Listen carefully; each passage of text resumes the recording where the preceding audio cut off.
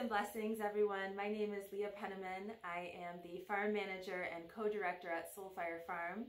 I am also a queen mother in the West African indigenous religion of Vodun since 2002.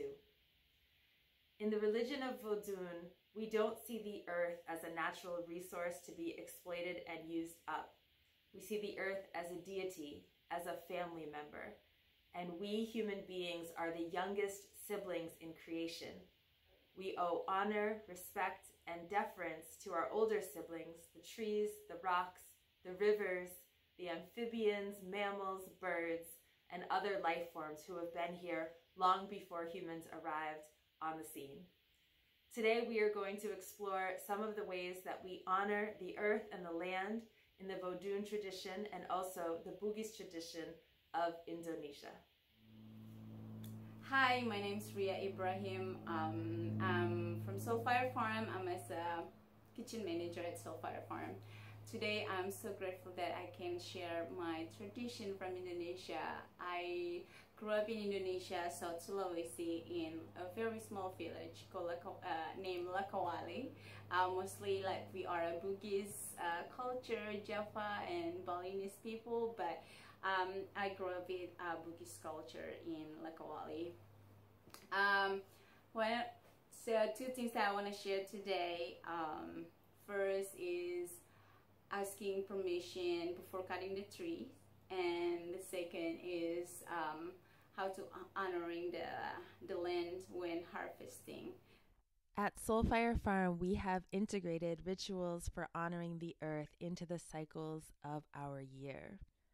From the time we break grounds with the hoe and plant our first seed all the way to the harvest in the fall, we are honoring our ancestors, integrating our songs and dance, making offerings to the land, and asking permission before we make major changes.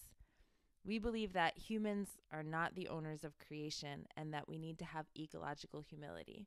For example, in 2006, when we first came to this sacred land, we wanted to dig out an overgrown swamp so that we could irrigate, swim, and stock it with fish. So of course we asked permission of the land. And every year for 10 years we got a no. Eventually the land said yes, with the conditions that we continue to make prayers and offerings, especially to Nana Buruku, who is the guardian of the forest waters. The tools we use for asking permission include illuminación, which is a type of dream work, as well as divination using obi abata. The use of obi abata for divination requires specific training by a member of clergy in the Yoruba religion. We half-jokingly say that the abundant flow from our water well, the scarcity of ticks and biting insects on the land, and the lack of poison ivy is because we have these practices of honoring, making offerings, and asking permission so we can be in harmony. Now I want to share about how to thank or honoring the land. So in Lakawali or in Bugis culture, there is traditional rituals before harvesting. So we do this tradition in full moon or dry season. We go to the field, we invite neighbor, we invite our whole family to help us to come to harvest. And then before harvest the grain or corn, we purify the grain first. We kneel down and we pray to God, and then asking the permission also from the nature for us to harvest the grain or corn. And then we asking to purify the grain because we will eat the plants, we will eat the corn, so it will nourish us, it will give us the best nutrition. After we cut the corn, we pound the dry corn and it will become like a powder. And then when we pound the corn or rice, we singing and we dancing in the middle of rice field. Mapadendang makacapi makelong kelong, mapadendang makacapi makelong kelong, reko purani mangala. It means that we dancing, we singing, we dancing and singing again, and then we thank to the nature after we harvest. In the West African religion of Vodun, we believe in a supreme, unknowable, singular God and mother of the universe whose name is Maolisa. There are also aspects of this divinity who live very close to us, called Lua, and they manifest as forces of nature and spirits. Azaka, affectionately called Kuzin, is the Lua of agriculture and the head of the family of earth spirits. Azaka was especially supportive to our people after the Haitian Revolution, when we were finally allowed to own land and have our own farms. Azaka is personified as a hardworking farmer who wears blue pants and shirt, a red neckerchief, and carries a woven sack and a machete. We make offerings to Azaka to fortify the land for a bountiful harvest. In order to connect to this Lua, we go to the land with humility and an open heart.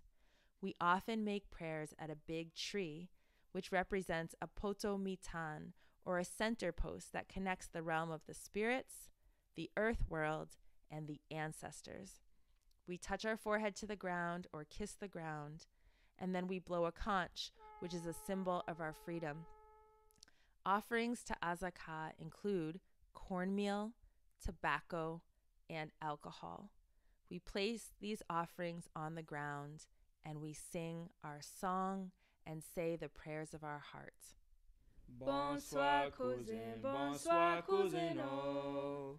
Bonsoir cousin ato. Aïe aïe aïe cousin. Aïe aïe aïe cousin, tayo mwen konsa mwen danjere. Bonsoir cousino. Bonsoir cousino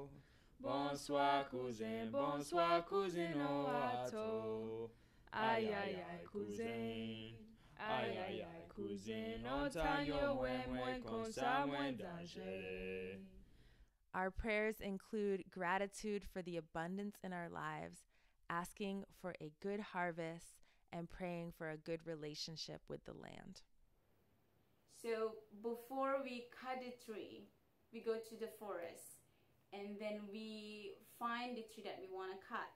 We stand up in front of the tree and then say our gratitude, like say salam or assalamu alaikum in my culture, says like give us the blessing. And then we bring the stick like this big and we make the like a stair. The purpose to make the stair for this, because we believe that in every trees, every plant, there is a spirit live in the tree, and we want to ask their permission before we cut them. We want the spirit to leave the tree. So we put the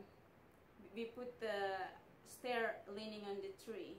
We bring our offering and we put the offering in the ground, and then we say our pray and we say our goal and we close our eyes and we put our hand on the tree and say our pray and what is the purpose why we want to cut the trees. If we have a good dream at night about the tree, then they give us the permission. And if we come back the next day to see the tree, if the stair still lean on the tree, it means yes. But if you see the stairs fall on the ground, you see the stair on the ground, it means no, do not cut the tree. Or you have a bad dream about the tree, do not cut the tree. In Vodun, one of the ways we ask permission of the land, the Lua, and the ancestors before any new undertaking is through dream work or ritual illumination. The first step is to harvest the herbs, never taking more than 1/3 of the plant so that it can continue to grow. Mugwort is used for ancestor communication and to bring vivid dreams. Yarrow is used to strengthen our communication with the spirits and the ancestors and to enhance our abilities in divination. Rue is an herb for purification, removing negativity and obstacles. And sage brings wisdom and insight and also purifies. Next, we gather water from a natural source if at all possible, such as a waterfall, river, stream, pond, or aquifer. We add the herbs to the water and crush them vigorously with our hands while singing and saying our prayers of gratitude and asking to bring blessings into our life. The bath is applied head to toe, head to toe, head to toe until you use it all up, at least a quart and up to 5 gallons of the bath. We leave the bath on us, including the bits of herbs and leaves that are stuck onto our skin and hair, and rest for the remainder of the day. Before bed, we drink a tea of mugwort and yarrow. Remember to ask your healthcare provider before you take any herbs, especially if you are pregnant, nursing, or have any pre-existing conditions. If possible, that night we sleep outdoors to bring us closer to the land and enhance our dreams. If it's not possible to sleep outside, we bring a bowl of soil and place it near our bed. We then light a white candle and float it in a bowl of water for fire safety. The candle burns while we sleep as a beacon for the spirits to come and communicate with us. Upon waking, if we had good dreams and easeful sleep, most likely the land agrees with whatever our plans are. If we had troubled sleep, nightmares, insomnia, it means we need to reconsider whatever it is we were hoping to do. There's one message from my mom about tradition. Tradition is make human humble, because using tradition, people will honor the land, not just doing whatever they want, but using tradition, it will manage us to asking permission and to honoring the land using the tradition.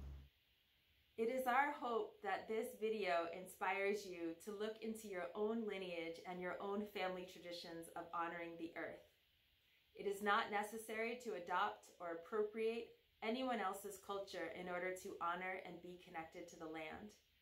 If we look back far enough, all of us have pre-colonial ancestral memory of deep connection to the earth and reverence for our human and non-human siblings. We wish you the best on your journey.